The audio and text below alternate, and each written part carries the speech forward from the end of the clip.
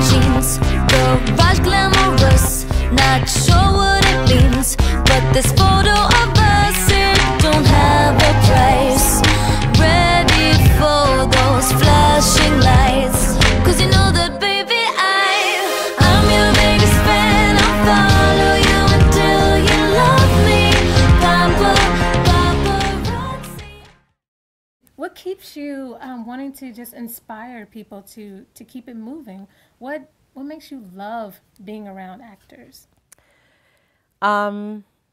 Well, I studied in San Francisco, and I studied at a place called Pacific Conservatory of Performing Arts in Santa Maria, California, acting. And I have loved the art since I was 12, and I saw For Colored Girls on our Broadway in San Francisco. What keeps me motivated and wanting to inspire actors is because I've seen it. I've seen it.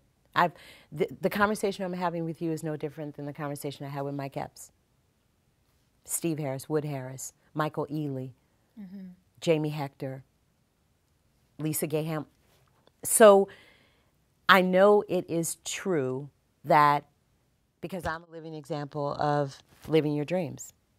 So I do it every day. You know, I have a goal or I have some sort of vision of what I want to accomplish, and then I see it happening. My life is like really magic. It's crazy. It's like your thoughts, your words, and the manifestation.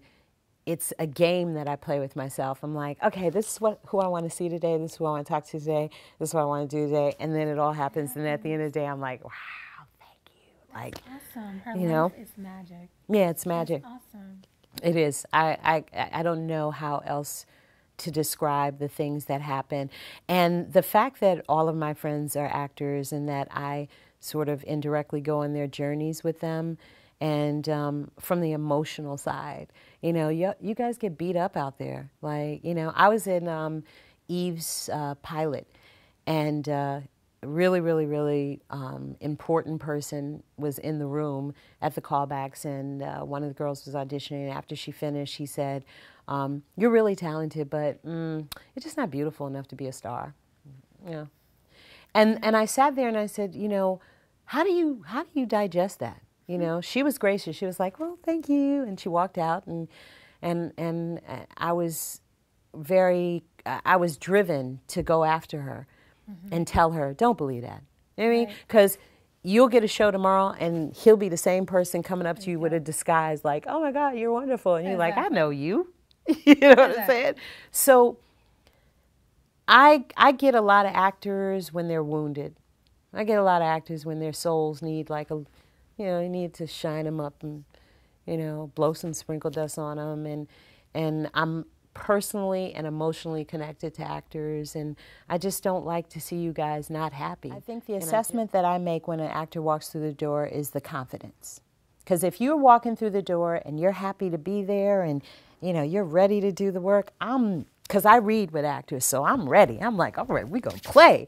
But if you come in and your body language reads, you know, you're looking down and, you know, and you give me this handshake where I'm shaking your hand like this and you're not giving me eye contact, then I pretty much know the direction that we're going to go in terms of the audition. I've been surprised a couple of times, but most of the time I'm pretty accurate.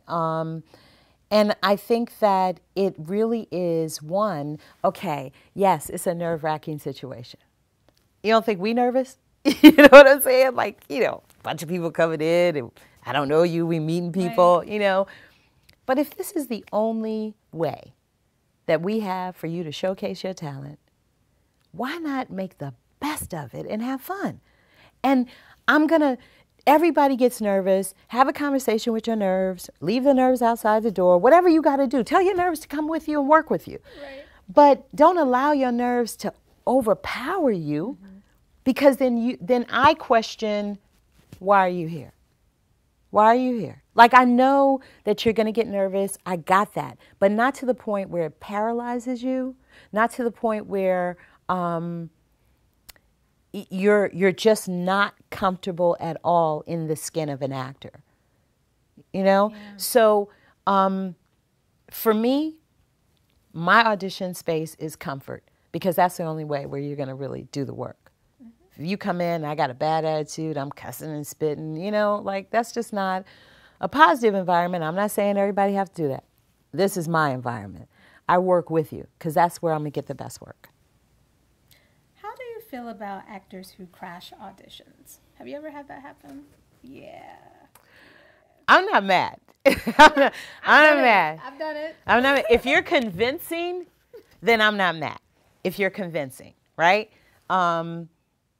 Because I think that actors need to be clever. I think that, like, you know, I've been known to encourage actors to go to certain studios in Manhattan that have ongoing auditions and just casually walk in there like you're supposed to be and look at that board and see what's auditioning and just go to those studios and look at the sides. Maybe there's, because I'm that person that if I see somebody at an audition space and I didn't call them in, but they look right, I'll tell you to come in.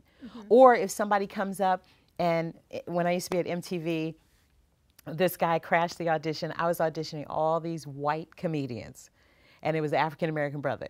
And he came up to me, and he was like, yeah, I'm here for the audition. I was like, really?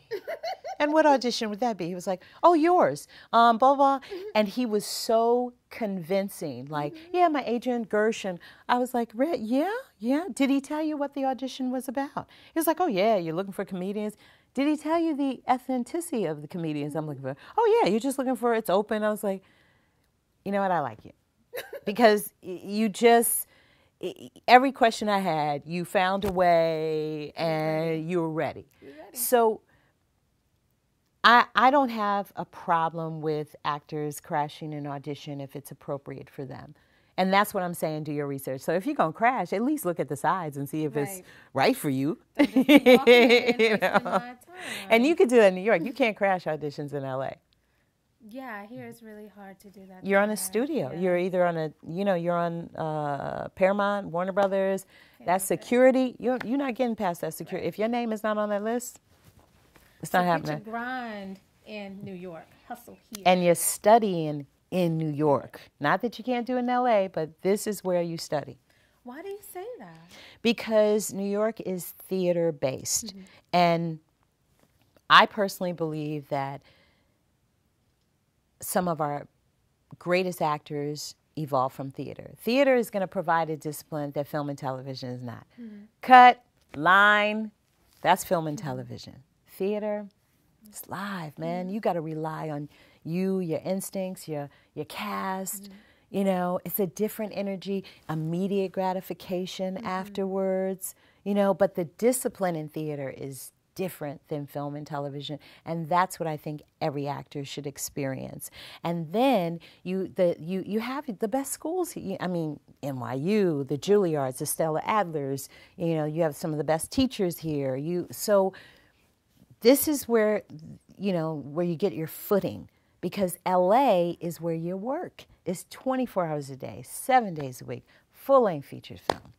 It's always, it's a machine, it's a machine. So when you know, I mean, when actors make that transition to go out there, then, you know, you're at that point where you've studied as much as you have studied. You feel like you have a foundation that's going to parlay out there for you to at least be seen and start the movement of you working. Would you say...